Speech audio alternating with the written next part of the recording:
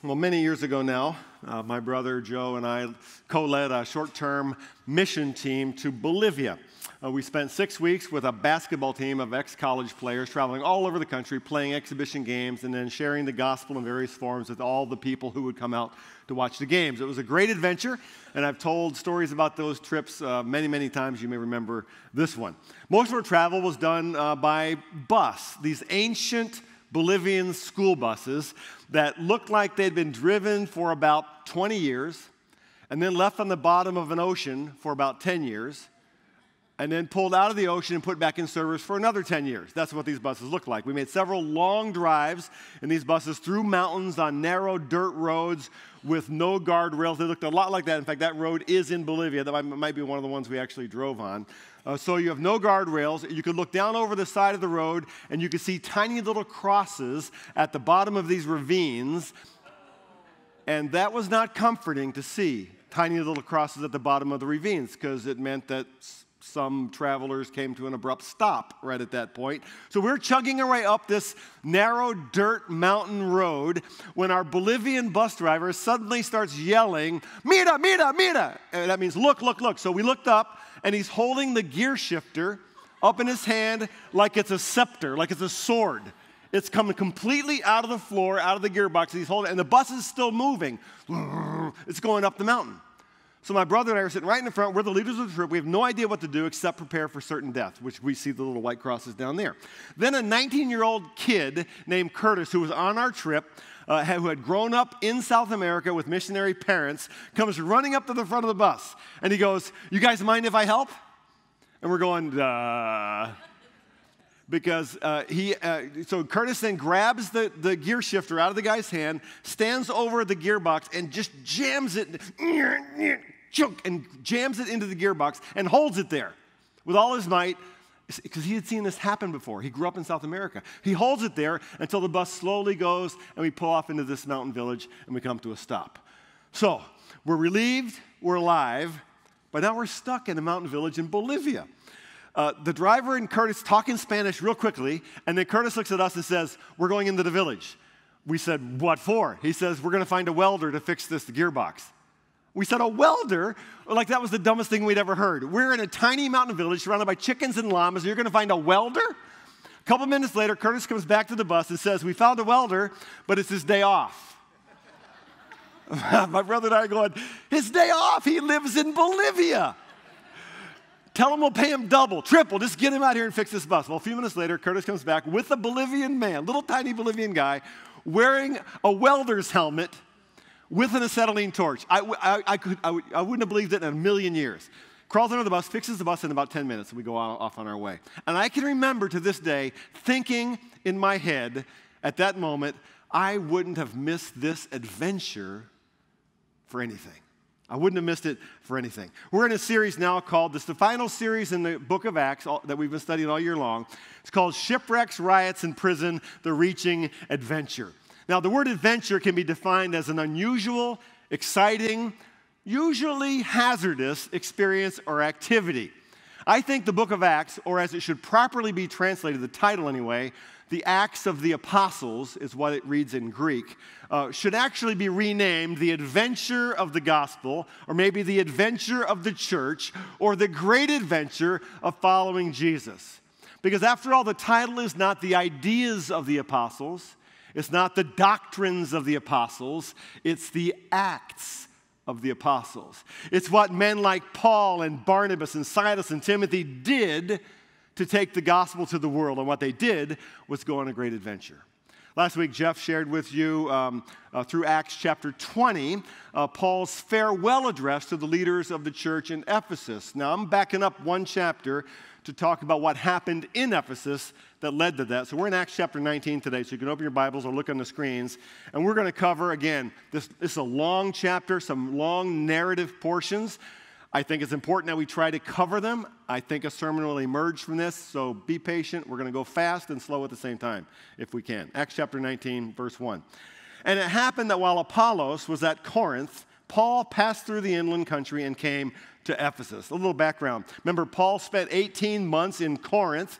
That was where he met Priscilla and Aquila. That's where we saw the really cool story of that guy named Sosthenes, if you remember. If you didn't see that sermon or hear it, then go on the internet, go on FEC.com and listen to it. It's a really cool story at the end about Sosthenes. Around that same time, this guy named Apollos shows up in the story. He's a brilliant teacher. He needs to be coached a little bit because he knows a lot about John the Baptist, not so much about Jesus. And now we see Paul moving on to the adventure of Ephesus.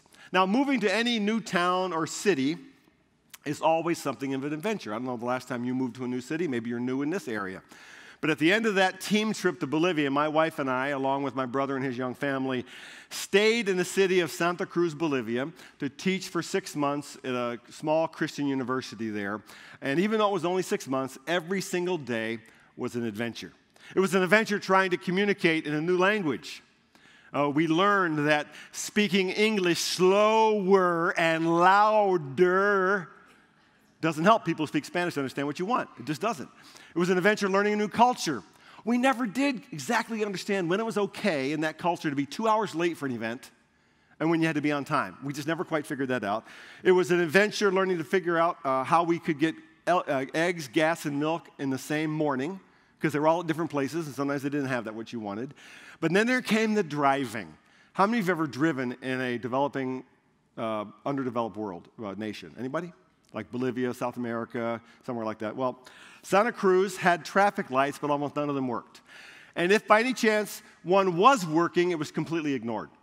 The rules of driving were unwritten, but they were very clear. It took a while to learn them, but they were very clear. For example, when you were coming to an intersection, lights didn't work, so you just started honking your horn.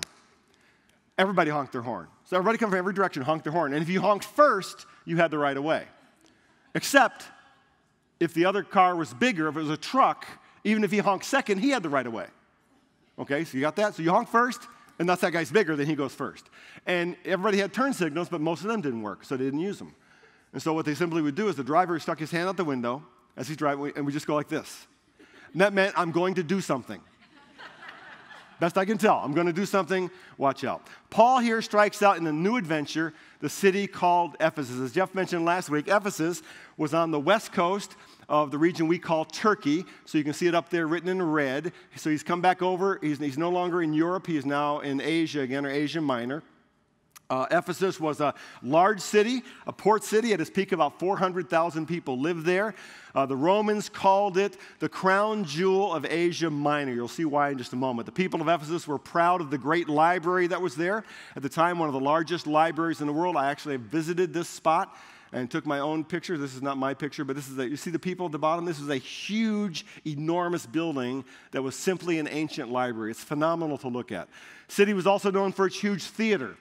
I've been at this place as well. This one theater sat 25,000 people at one time. That's more than fit in the United Center down in Chicago. This theater becomes very important later in this chapter. It also was home, it was a heavily pagan city, just like Corinth. It was the home of the great temple of Artemis, who is believed to be the mother goddess of fertility in that region. Now, the temple of Artemis was one of the 7 wonders of the ancient world. 120 massive columns covered an area roughly the size of Soldier Field in Chicago. 50,000 worshipers could fit in this building at one time. But today, only a single column remains from that great structure, and there it is. You could travel there today and you can see it. One column remains, because ancient Ephesus today is in ruins. But when Paul went there, it was a great city, a pagan city, with no guarantee anyone would be interested in what Paul had to say. But he was ready for the adventure of Ephesus. Luke continues. Paul came to Ephesus, and there he found some disciples, and he said to them, "Did you receive the Holy Spirit when you believed?" Now we enter the second part of the story, which I'm calling the adventure of the Holy Spirit. Several years ago, a woman called me after church on a Sunday and asked for an appointment. So the next day we met in my office. She came into my office and sat down, and almost immediately I could see her eyes begin to glisten with tears. She said, "I've been coming to your church for about 3 weeks now, and every time I walk into the sanctuary," it was the D's campus, she said, "this happens. I start crying, but I'm not sad. Can you tell me what's happening to me?" I asked her a couple of questions about her church and religious background, and then I said, "I don't want this to sound weird or scary to you, but I think what you're feeling is the Holy Spirit drawing you into a relationship with Jesus. Her eyes got wide and she went, that's it. That's what I want. And so we talked some more and we prayed together, and her relationship with Jesus started that day. Luke says the first thing Paul does in Ephesus is find some disciples. We found out later that these are followers of John the Baptist's teachings, and he asks them a strange question. Did you receive the Holy Spirit when you believed? And they said, no, we've not even heard there is a Holy Spirit. And he said, into what then were you baptized? And they said, into John's baptism. And Paul said, John baptized with the baptism of repentance, telling the people to believe in the one who was to come after him, that is Jesus. On hearing this, they were baptized in the name of the Lord Jesus. So, Paul finds out these disciples are committed to repentance and righteousness, but they know nothing of Jesus and the promise of the Holy Spirit. In other words, they are religious, but don't know what it is to have relationship with Jesus. In this way, I think these disciples were the ancient equivalent of people today who maybe have been religious or have gone to church even most of their lives, but who have not understood what it is to receive Christ as Savior and Lord. Christianity, properly understood, is not a religion at all, despite popular opinion. It's a relationship. Let me say that again. Christianity is not a religion, first and foremost, it's a relationship. Another way to say it is this. Religion is like a beautiful car sitting in a garage. Picture a beautiful sports car, one of your dreams, sitting in a garage. It's beautiful, but it's got no gas. Okay? The Holy Spirit is the gas in the tank of the car. That car is nice to look at, but without gas has no power to take me anywhere, to transform me in any way. But the Holy Spirit is what transforms religion into a relationship. And the Holy Spirit comes into our lives through faith in Jesus. Sometime later, Paul wrote a letter to this young church in Ephesus after he had left. And he was sure to remind them of this very truth. In Ephesians chapter 1, verse 13 and 14, Paul writes, and you also were included in Christ when you heard the message of truth, the gospel of your salvation. There it is. There's the gospel. Christ died, rose again for our salvation, to forgive our sins. We celebrated that tonight through communion. And then he says, when you believed, you were marked in him with a seal, the promised Holy Spirit, who is a deposit guaranteeing our inheritance until the redemption of those who are God's possession, to the praise of his glory. Paul is teaching them and us that we begin a relationship with Christ when we believe the message of the gospel, and that our relationship with him is sealed by the Holy Spirit who comes to dwell in our hearts at the moment we believe. Now, the Holy Spirit's one of the most powerful and mysterious and important parts of our faith as followers of Jesus, but often we're somewhat oblivious to what it is and what the person is and what the Spirit does. Quick refresher course. Who is the Holy Spirit? The Holy Spirit is God. God the Father, God the Son, God the Spirit. The Holy Spirit is the presence of Jesus in spiritual form who lives in our hearts by faith. What does the Holy Spirit do? The Holy Spirit seals our salvation, guarantees it. The Holy Spirit teaches, guides, convicts. The Holy Spirit helps us pray. The Holy Spirit helps bear fruit in our lives as we grow to be more like Christ. How does the Spirit come? The Spirit enters our lives by faith. Question, does it require the laying on of hands, as we see Paul do in this story? Well, not always. Paul doesn't always do that. Here he does it symbolically to make sure they know they're included in the story of the gospel. Does it always produce speaking in tongues and prophesying as it does in this story? Well, sometimes, but not always. Sometimes receiving Christ and coming to faith is a very emotional experience, like a waterfall gushing through someone. I saw that to that woman that day years ago. Other times, it's quieter, like the gentle rising of the sun, slowly in someone's heart and soul. It's individual and it's personal. The Spirit is what makes Jesus personal. The Holy Spirit is central to Christian theology and crucial to the Christian experience. It's by the Holy Spirit that we know Jesus. It's by the Holy Spirit that we pray. It's by the Holy Spirit that we experience God in worship. It's by the Holy Spirit we are transformed bit by bit into what God has called us to become. Now, Luke tells us there were about 12 of these disciples, and they become the first little Christian congregation in Ephesus. Paul stays with them for about 3 years. And the adventure of the Spirit continues. Jump to verse 11. And God was doing extraordinary miracles by the hands of Paul, so that even handkerchiefs or aprons that had touched his skin were carried away to the sick, and their diseases left them, and the evil spirits came out of them. I got to pause here for a second, or else you just read this as a weird Bible story. We were visiting the Middle East back a few months ago with a team from FECG, and we were blessed to meet several people who had spent most of their lives in Islamic culture and in the Islamic faith, but had eventually become followers of Jesus through really different kinds of stories. And I'll never forget their stories. One of them was a woman who told us that there was a time in her life when she developed a tumor on her neck. And the doctors told her she had to have surgery, and she was very frightened. She had prayed and prayed and prayed to Allah, she said, and nothing ever happened. She knew one Christian friend in her whole life. And so she asked her Christian friend, what should I do? And the Christian friend said, ask Jesus to help you. She didn't know Jesus at all from anybody. She didn't even know how to pray. So all she did that night before she went to bed was she said out loud in her home, Jesus, please help me. That was it. Jesus, please help me. That night she had a dream, and in the dream, Jesus, it's a long story, but Jesus appeared in her dream, put his hand to her neck, and when she woke up in the morning, the tumor was gone. This is her story. Went to the doctor said, you no longer need surgery. The tumor is gone. Now, you hear a story like that. I heard that story that day, and part of me is going, really? How does that happen? And I'm a pastor, right? It's extraordinary. You hear stories like that, and you go, oh, does stuff like that still happen? How does stuff like that happen? Why does God do that there? Why didn't he do it for my friend? You have a lot of questions. Notice here, Paul is not the one doing the miracles. Luke tells us it was God working, doing them by the hands of Paul. Very significant. It sounds as if Paul's not even aware of what's happening. He wears aprons when he makes tents, his handkerchiefs when he's sweaty. He drops them. Somebody picks them up and takes them off. And through what's in those handkerchiefs, people are getting better. Paul's not even trying to do that. The point is that God does what he does when and how he wants to do it. His power is not for rent. It's not for sale. It can't be conjured up for our own purposes. The next few verses in the story make that very clear. Verse 13. Then some of the itinerant Jewish exorcists, how many knew that phrase is in the Bible? Okay. Undertook to invoke the name of the Lord Jesus over those who had evil spirits, saying, I adjure you by the Jesus who Paul proclaims. 7 sons of a Jewish high priest named Sceva were doing this. But the evil spirit answered them, Jesus I know, and Paul I recognize, but who are you? Luke writes this in almost a humorous way.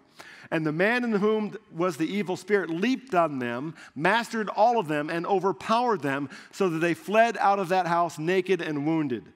And this became known to all the residents of Ephesus, both Jews and Greeks. And fear fell upon them all, and the name of the Lord Jesus was extolled. Also, many of those who were now believers came, confessing and divulging their practices. And a number of those who had practiced the magic arts brought their books together and burned them in the sight of all. Remember that great library? Books were really important to the Ephesians. Now they're burning them. And they counted the value of them, found it came to 50,000 pieces of silver. So the word of the Lord continued to increase and prevail mightily. This is one of the stranger little stories in the book of Acts, but you need to see what's going on here. These 7 sons of Sceva saw what was happening with Paul. They saw God doing these miraculous things, and they wanted a piece of the action. They wanted that power for themselves. So they start trying to use it without either understanding or honoring the God whose power they were trying to invoke. And as Luke tells us, it did not turn out well for them. They chose poorly. You don't play with fire. You don't play with the power of God Almighty. But why does God sometimes choose to do his miracles? Listen again to what Luke says. And fear fell upon them all, and the name of the Lord Jesus was extolled. So the word of the Lord continued to increase and prevail mightily. That's the reason. Throughout the New Testament, the miracle is never the point.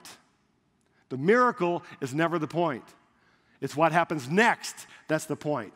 The name of Jesus is glorified and extolled, and the word continues to increase. Those are the reasons God does his work and his miracles. Do miracles still happen?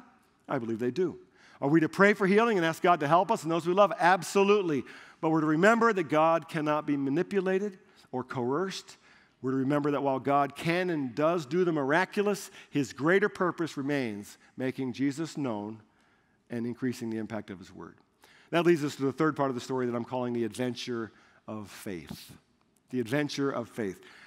When we came up with the title of this last series in Acts, it was months ago. We called it Shipwrecks, Riots, and Prison. Not the happiest of titles, I understand. Jeff is teasing me about that now. We had no idea that we would actually be dealing with an actual riot in our own country. What's happened in Baltimore, and before that in Ferguson, is heartbreaking on all sides. I think we would agree.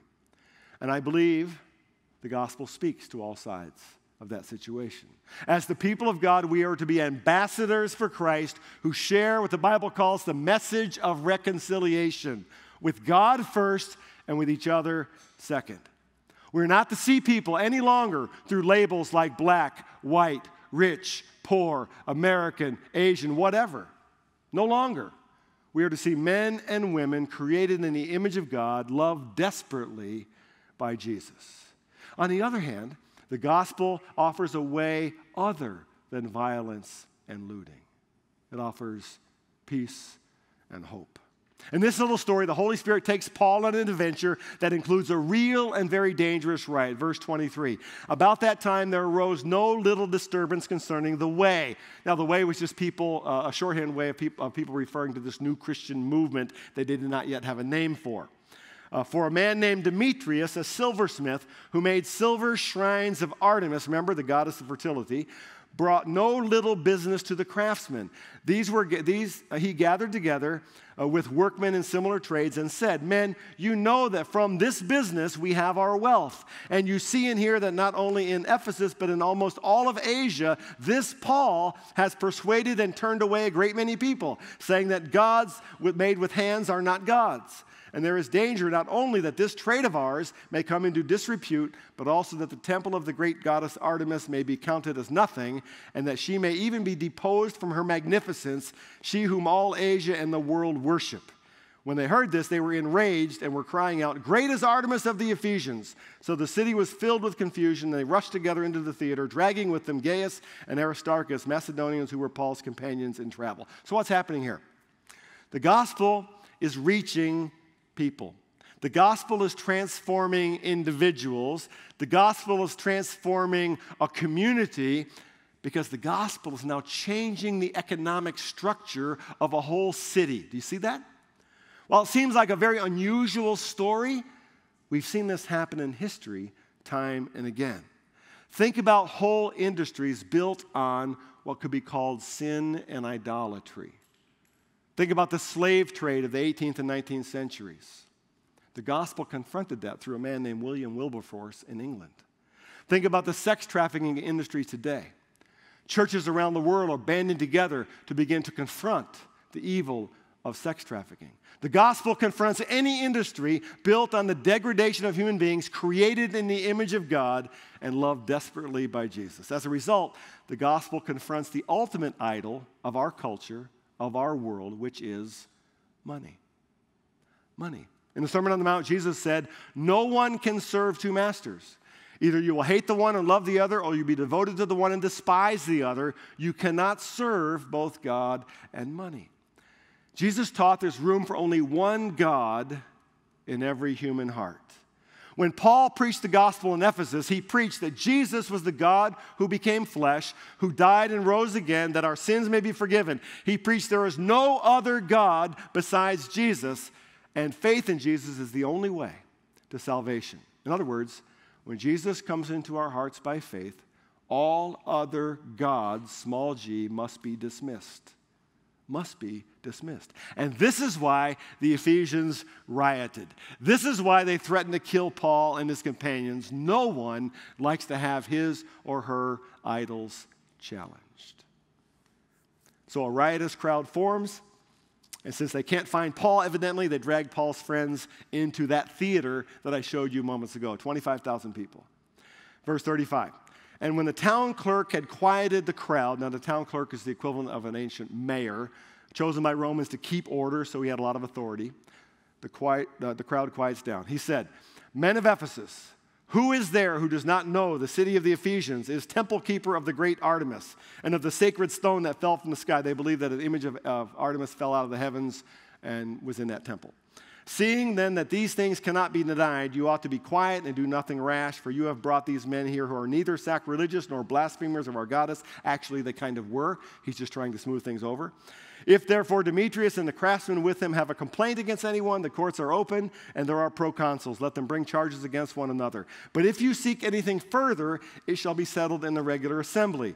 For we are already in danger of being charged with rioting today, since there is no cause that we can give to justify this commotion. And when he had said these things, he dismissed the assembly.